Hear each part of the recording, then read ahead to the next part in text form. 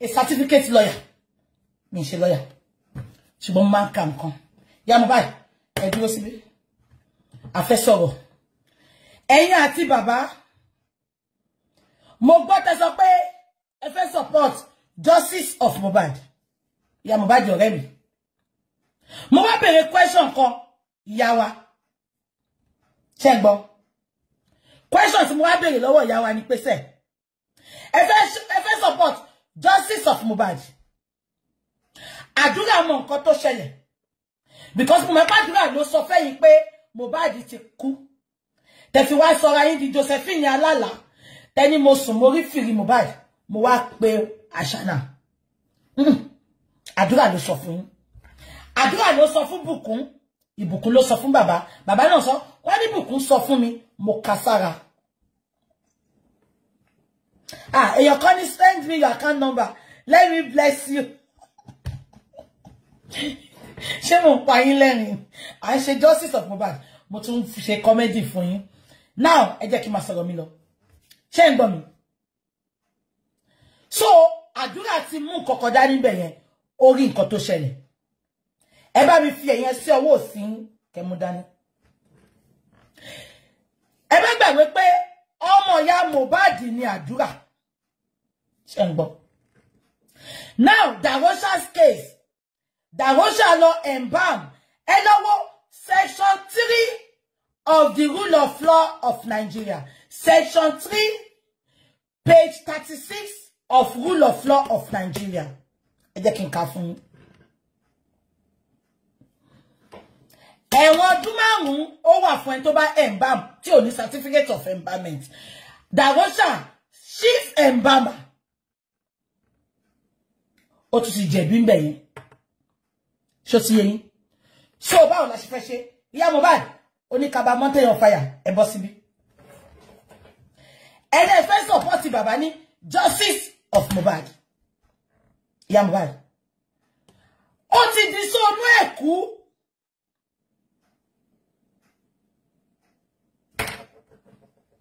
Ẹ̀yin ọ̀jọ̀gbọ́n tẹ́ ń wò mí. Ẹ jẹ́ kí n pe daddy mi bí ó máa gbé phone. Kí daddy wa kàn wá bá wa là kí n tó continue. Daddy mi CEO company wọn ni wọ́n. So àwọn ló ní iṣẹ́ ara wọn. Ẹ jẹ́ ká wo bí daddy mi máa gbé.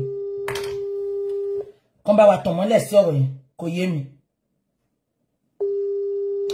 As a lawyer, tí ọ̀rọ̀ bá yé small lawyer, máa pe big lawyer. Daddy mi ẹ káàárọ̀ sà. Gbogbo àwọn tó ń wò mí, wọ́n kí yín sà. Ẹ pẹ̀lẹ́ daddy mi. Ẹ má bínú daddy pé a disturb yín láàárọ̀. Mo lè sùn látàná. Bó ti jẹ́ pé mo mọ̀ ogun ohun yẹn ò wá. Mo wá bọ́ta láàárọ̀ yìí. Wá tún ṣàlàyé àwọn fact findings ni. Daddy, mo fẹ́ kẹ́ bá wa sọ̀rọ̀ yìí. Àgbà onítàn lórílẹ̀-èdè. Ìyá Mohbad sọ lánàá tí gbogbo wa gbọ́ sà. Ó ní òun fẹ́ support justice of Mohbad. Ṣé ẹ gbọ́ daddy? Now, mo wá bí láàárọ̀ yìí pé ìyá Mohbad, èmi mọ̀ pé ó fẹ́ support bàbá because genuinely ló fi sọ̀rọ̀ lánàá. But ìyá Mohbad, má gbàgbé pé àdúrà witnessed what happened to Mohbad. Darosha chief embalmer. Ẹ̀ṣẹ̀ wà fún ẹni tó bá embalm tí ò ní certificate. Darosha yẹ ti pa àwọn ọ̀rọ̀ mi. Mo wá ní ìyá Mohbad. Ọ̀rọ̀ yìí ó dàbí ká sọ sí ni lẹ́nu ká buyọ̀ sí. Ìsó ò ṣe pọ́nlá, iyọ̀ ò ṣe tú dànù. Kí ló máa wá ṣẹlẹ̀ níbẹ̀ yẹn daddy mi? Daddy nǹkan tí mo ṣe ń pè yín nìyẹn. Ọ̀nà wo la fẹ́ gbégbà níbẹ̀ yẹn? Because ìyá Mohbad kò fẹ́ betray ọmọ ẹ̀ àti àbúrò ẹ̀. Ó dẹ̀ sọ pé òun fẹ́ wá justice. Ká sọ pé ó lè gbójú bí bàbá ṣe gbójú ni pé kò bá jẹ́ ọmọ òun, kò bá jẹ́ ìyá òun, ẹ jẹ́ ká máa lọ court. Àárí justice yẹn from pípé ìyá Mohbad fẹ́ support. Daddy ẹ bá mi tàn mọ́lẹ̀ sọ̀rọ̀ yẹn sà. Ẹ ṣé ìyá mi. Ṣé rí ìyá Mohbad ó fẹ́ support Papa Mohbad on justice. Bó ṣe wá rí ojú ọ̀nà justice yẹn. Àwọn nǹkan kan wà nínú ẹ̀ tó jẹ́ wípé ó tún ti ta mọ́ family àbáwọn ọmọ tó bí àbí relations lára. Tó bá jẹ́ wípé ọwọ́ àdúrà ní kíní yẹn já sí, àwọn Wùmí á ti ta àdúrà síta o. Tó bá jẹ́ pé ọwọ́ Dàrósà ló já sí, wọ́n á ti mú Dàrósà o. But torí wípé àwọn náà ṣe àwọn mistake kan, àwọn ọmọ yẹn dẹ̀ wà nù àwo. Àwọn ọmọ yẹn wà nù àwo. Some of them have been initiated into court. Wọ́n dẹ̀ ń wò wípé tó bá jẹ́ pé ikú tó pa ẹ̀gbọ́n àwọn ikú ọ̀dàlẹ̀ baálẹ̀ lọ ni. Nigeria is a weak system. Kó má lùsì Mohbad, káwọn tó má lùsì àwọn tó kù. But èmi fẹ́ ká ignore àwọn relations bàbá Mohbad àbí ìyá Mohbad tí wọ́n bá ń ṣe witness. Opinion ìyá Mohbad, Fọláṣadé, even Karimo will only come and tell us hearsay. Hearsay lè help wa láti probe further, but she's not a witness. She did not witness anything unless tí wọ́n bá exchange àwọn messages kan pẹ̀lú ẹ̀ tá a lè wá fi support tó ṣẹlẹ̀ níjọ́ tí Mohbad kú. So ọ̀rọ̀ tó bá sọ hearsay ni, a kàn lè fi train the evidence ni. Ìyá Mohbad náà wà nínú ilé, ó bá wọn gbé for some times. Bóyá wọ́n sọ̀rọ̀ létí ẹ̀ tó gbọ́, ó lè sọ fún wa. Ṣé rí position ìyá Mohbad, position inú ẹbí ni. Wọ́n pé ìyá mi lájẹ̀. Ṣé mọ̀ pé ó ṣòro sọ. Bẹ́ẹ̀ni. Ọmọ mi ni ẹmu ẹ pa, ó ṣòro sọ. Ọmọ mi náà wà ńbẹ̀, kò sòótọ́ ni, kò ṣe sọ, ó lè má ṣe sọ ta. Mọ́ sò, tá a bá mọ̀ wípé ọmọ yẹn o, gbogbo àwọn ọmọ yẹn ti wà nínú nǹkan kan. But ẹ jẹ́ a máa gbé ọ̀rọ̀ wa lórí díspẹ́ǹdì sọ. Ohun tí Dàrósà fúnra rẹ̀ sọ. Opinion ìyá Mohbad lórí whether Dàrósà is right or wrong. Mi ò káàtà àṣẹ́lẹ̀tì lò. Fọláṣadé ò bá sọ wípé òótọ́ ni, kíndé kan ni, èmi ò rí àṣẹ́lẹ̀tì lò. Ṣé rí gbogbo issue táwọn fẹ́ lọ address sí? Issue yẹn kọ́ ni cause of death. Nígbà téèyàn ń sọ fún wa wípé òun ni PA, ó take responsibility as the PA.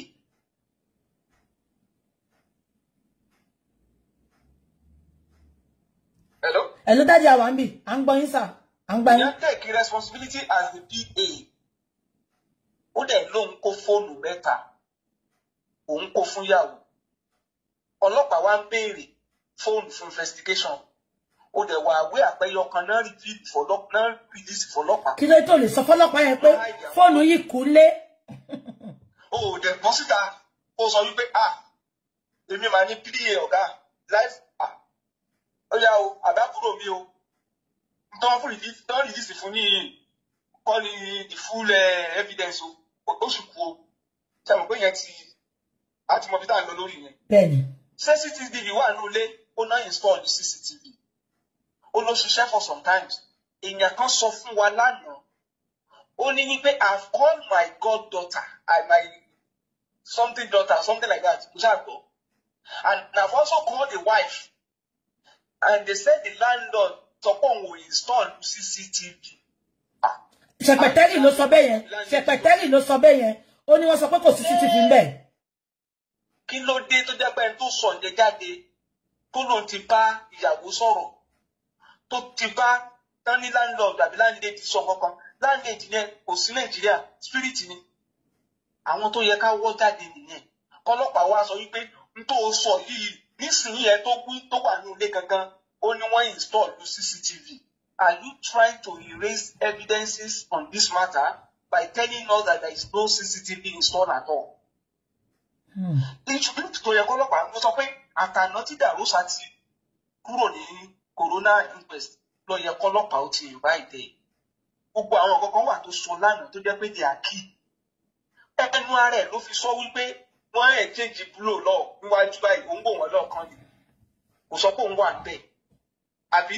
bẹ́ẹ̀ sà. ó wá ní pé àwọn security and fans wọn lè separate fight presence òun àtàkùrà táwọn ń bọ̀ ló mú prime boy sá lọ ṣé yẹn make sense. at all. ó ní pé security wà níbẹ̀ fans wà níbẹ̀ ẹ̀yin tẹ́ ń bọ̀ lọ́ọ̀kan tẹ́ approach ló mú prime boy lọ. Ok, ṣé gíláàsì fọ́ o lè sọ fún wa lórí ọ̀rọ̀ gíláàsì tó fọwọ́ báwo ló ṣe ṣe rí pé gbogbo nǹkan tó sọ lánàá it's not something difficult ṣe rí questions táwọn lawyers béèrè náà bá drill mọ́ wọ́n ti jẹ́ kó help àwọn pẹ̀lú nǹkan tó sọ lánàá wọ́n ti pick the point táwọn fẹ́ pick so tabala emphasize lórí ọ̀rọ̀ kìíní ya Mohbad baba Mohbad it's an opinion. Hello daddy, à ń gbọ́ yín ẹ máa sọ lọ́rọ̀ yín à ń enjoy ọ̀rọ̀ yín. Tẹ́ bá wo ọ̀rọ̀ spending ó ní òun pé nígbà tẹ́ ní tí wọ́n béèrè lọ́wọ́ wọn tó ṣẹlẹ̀ lórí ó náà dá mi lé ó náà ìgbà tó náà dá mi lé lórí ó ní wọ́n ló máa ń react fún injection wọ́n lè dá mi lé lórí. Ṣé mo pé another point nìyẹn from spending ẹ jẹ́ pé yín dá nǹkan kan tó ọmọ yẹn sọ lánàá tí ò dáhùn ó ní second level ní wọ́n sọ fáwọn hospital kí ló ń jẹ́ second level stage 2 ni. Alcohol mortis nìyẹn ṣé ó possible kí yẹn set in after 2 hours it's 24 hours. Second stage ló ń pè second level. Second stage of death ni stage 2 ni ló ń pè second level. Probably lọ́dọ̀ àwọn expert is that possible 2 hours after tí Mohbad ó ti máa rùn. Inú mi dẹ̀ dùn ó sọ pé nǹkan sọ fáwọn hospital nìyẹn pé ẹ̀ ń tẹ́ gbé wá yìí ẹ kàn gbókùú wá bí eléyìí ti wọ stage 2 the composition ti fẹ́ sẹ́tì ó ti fẹ́ máa rún òkú lẹ gbé wá síbí náà ẹ kàn ṣe drama ní pé ẹ já máa gbé lọ. So daddy ẹ jẹ́ kí sáré bèrè question kan lọ́wọ́ yín bẹ̀ yẹn nǹkan tó mọ́kù yẹn ń rùn yẹn ó sọ pé Monday ni Mohbad ti kú. Ohun tí mò ń sọ nìyẹn 24 hours stage 2 ni. Stage 2 ni. You know, second level. Chama ó dá level of education wọn. Wọ́n ní gbogbo wọn ni illiterate ni wọ́n, stark illiterate. Inú mi dẹ̀ dùn pẹ̀lú ẹ̀ ló ti jáde tó ti pè ní second level. Ẹ lọ béèrè lọ àwọn doctor yẹn. Kí wọ́n mí by second stage 2 ni. Mohbad ti ń lọ, ó ti fẹ́ máa early decomposition ti setting. Stage 2 ní early decomposition ó ti fẹ́ máa rùn, ó ti rùn. Àwọn ẹnìkan wá sọ tó ṣẹlẹ̀. Ó ti drop àwọn point kan tó jẹ́ pé a good lawyer will just speak. Ntí ìyá Mohbad wà fẹ́ kó ṣẹlẹ̀. Ẹ ṣàlọ́ pé èèyàn lè parọ́ débi pé yóò sọ̀rọ̀ ẹ̀ dẹ́lẹ́wọ̀n. Bẹ́ẹ̀ni. Èèyàn lè parọ́ kó sọ̀rọ̀ ẹ̀ di criminal. Bẹ́ẹ̀ni. Kán máa pa irọ́ yẹn lọ. Bẹ́ẹ̀ni. Tó bá jẹ́ pé tọ̀rọ̀ pé wọ́n ń bẹ̀rù ni Ọlọ́run á protect wọn kan sòótọ́ kan jáwọ́ kúrò ní gbogbo tó ń ṣe. Gbogbo lọ́tọ́ pa yẹn èmi ò rí mi ìfẹ́ rí bí mi ìfẹ́ sọ àwọn nǹkan kan. Daddy me hold on sir. Daddy me hold on sir. Now kí ni mo fẹ́ máa sọ lọ ibo mo sọ̀rọ̀ dé ṣé àti gbọ́nsìn ṣé nǹkan tí mo sọ ti yẹn so anything tó bá wà láti ọ̀dọ̀ family wọn stage 2 ni daddy sọ lọ kí ni mo fẹ́ fàyọ àti establish sí pé gbogbo family Mohbad if they want to cooperate fair enough but if they don't want to cooperate fair enough because that is establishing concern they are not important in this justice which shame not that is all ipe nǹkan tó ṣẹlẹ̀ witness lo need kò ṣe pé wọ́n sọ pé Fọláṣadé ẹ̀sùn mọ́ mi ń bí báyìí Dàgbọ́sà gogo ló sọ fún ara pé ìgbà táwọn gbé dé hospital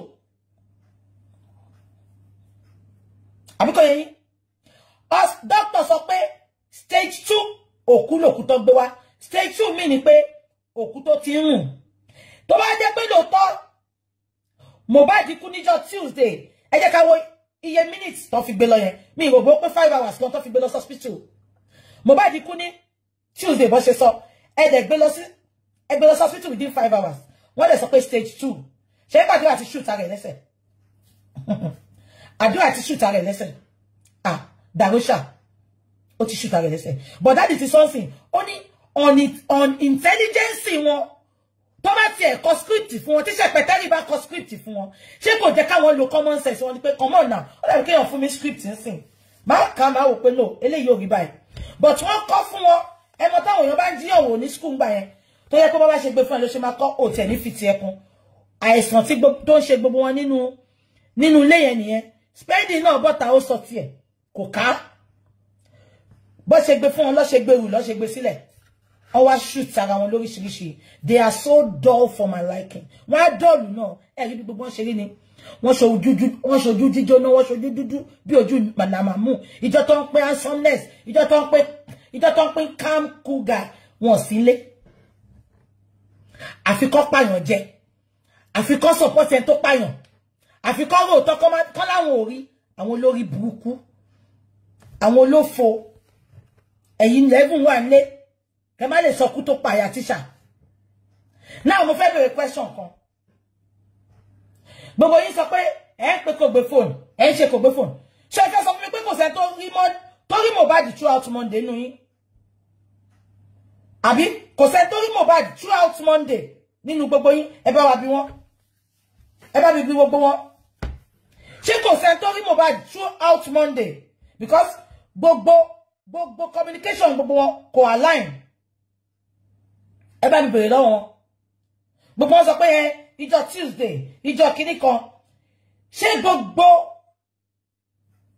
only stage 1 òkú tó bá kú tó pè ní stage 1 kan 12 hours lòkú yẹn ló máa wà kó tó hùn ká máa sọ pé stage 2 so that òkú Mohbad is not òkú Monday is not òkú Tuesday Ashana ò ní ṣoríire